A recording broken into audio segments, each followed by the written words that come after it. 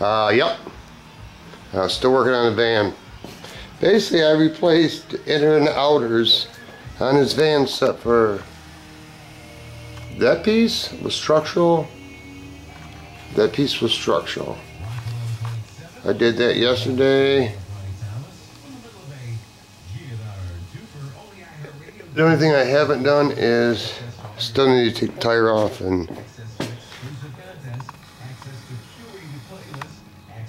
go ahead and show blur. Yeah. This light went off. Sweet. I love this camcorder. Sweet. Commercial break.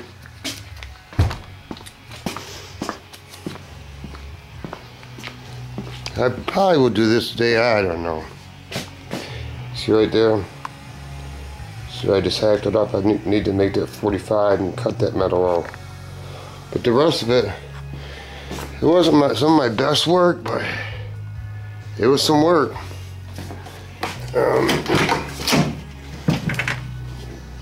Really, that light went out too? Went all the way up in there. Their rocker panel, it wasn't even better than my panels. A little bit. At least I didn't have to form all of them. So what I'm trying to do is I've been doing some research on a 12-ton pipe bender from Harbor Freight, but they don't have them in stock. Because I believe that I'm going to end up modifying that roll bar. I just believe that I'm going to end up doing it. So what I'm going to try to do is some calculation is take this van out, put it in there because there's 2 stalls still open in there.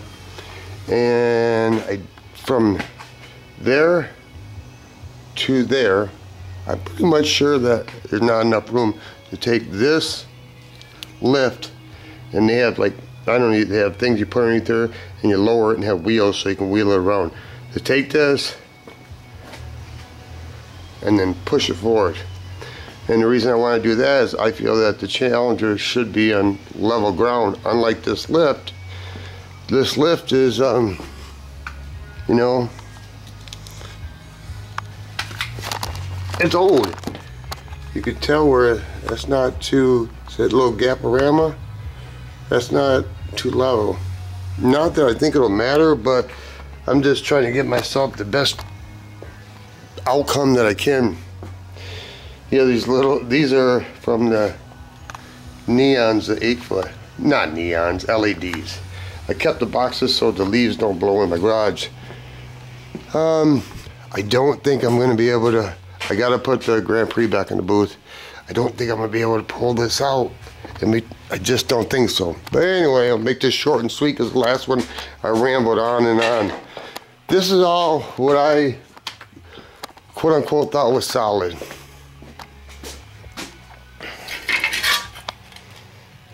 Yeah, this is where it actually stopped, up in the front.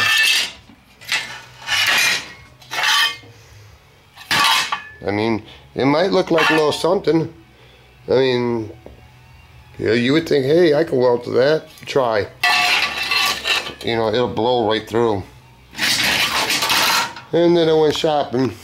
Go to the, I don't know if you guys have an Ollie's store in your town. The Ollie's is like, I don't know, I call it a junk store. You never know what they got and how long it's going to be in there. I call it like a Harbor Freight retail store. But anyway, when I find a good price or something, I just buy everything they have. It's just the way I am. Okay, what? $4.99. You get 10 brushes. That's 50 cents a brush. So I bought all 5 packs. I'll get more low carried away. Trust me. There is, I don't know if you ever used them. Grease Monkey gloves. They're not that thick. I got 30 boxes of them. I calculated it out at 30 boxes at 100, not 100 pair, but 100 gloves inside. Basically would give me 1,500 pairs of gloves. And what I mean is, Well, there's 2 more boxes. These are, I think they're 8 mil. These you can actually clean. There's another box. Anyway, you can actually clean a spray gun with lacquer thinner and it won't deteriorate the gloves. These will deteriorate really quick. And the reason I like these, $1.99 with 10 and then 10% off on top of that. Really? The reason I like it is because when it seems to me when I'm in there spraying, I tend to get something on my hands and then it sticks to the gun and then you transfer it on everything, and I'd rather just wear 1 pair of gloves on each pass I make and just throw them away and grab another pair because they're cheap enough. There's where I cut myself. I was wondering where the blood came from. Anyway, it's good to know. And then on top of that, okay, I bought their 16-ounce cans, and if anybody went and looked for like primer or paint of any kind, they've just gotten out of control. Just way out of control. Where's my light? And I probably didn't bring it with me. Oh no, why would I do that? There's no reason to do that. Don't want to see nothing.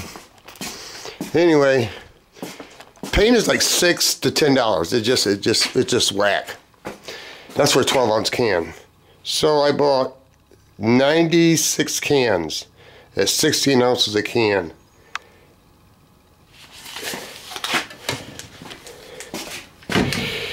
It's high build. Well, you know, I'm not saying it's high build. I'm just saying it's primer.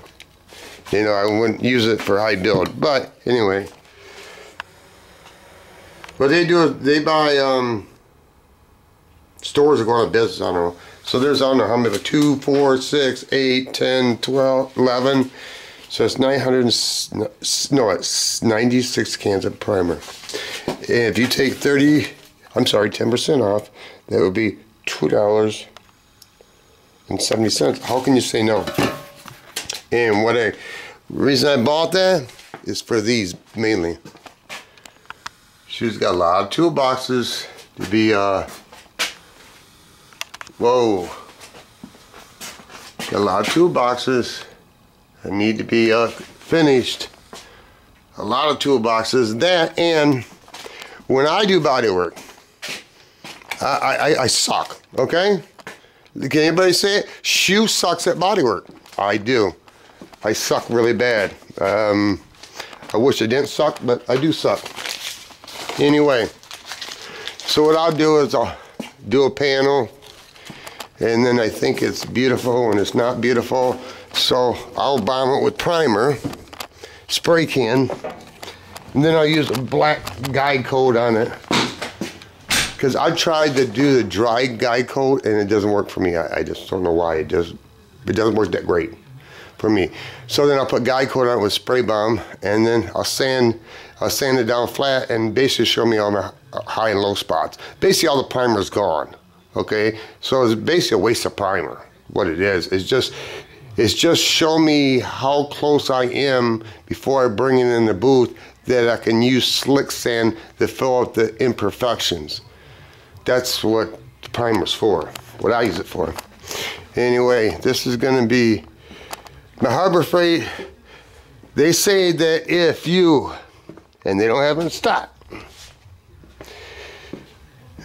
40-80 schedule pipe, whatever that means.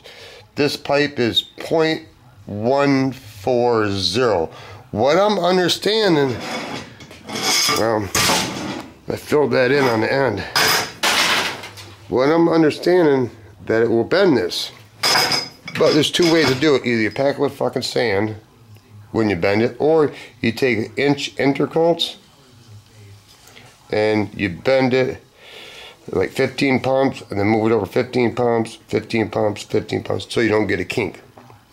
I looked and looked what 40 and 80 schedule pipe is. They show doing it on brush guards and stuff like that, so I'm assuming it's roll bar. I don't know. Why do I think I need one? They're $149. The way I'm going to have them twisted around the seat, because between the door and the seat on the Challenger, there's no room. That's all I can say. So I don't know, I want to bring the Challenger over here, but I don't want to be stop into working on the Challenger and need a pipe bender, and I don't have one yet. As the upholstery man is waiting for the seats, because I need the seats here so I can wrap the bars around the seats and make sure they fit before he goes reupholsters them. Anyway, piece of property, piece of one cell, piece on earth, rest in peace, bigger piece of pie, piece of X, piece of pussy, piece of corn dog, piece of pizza. And when the big dogs get all done eating, you can probably just like me get a piece of something. Buy bulk, boys.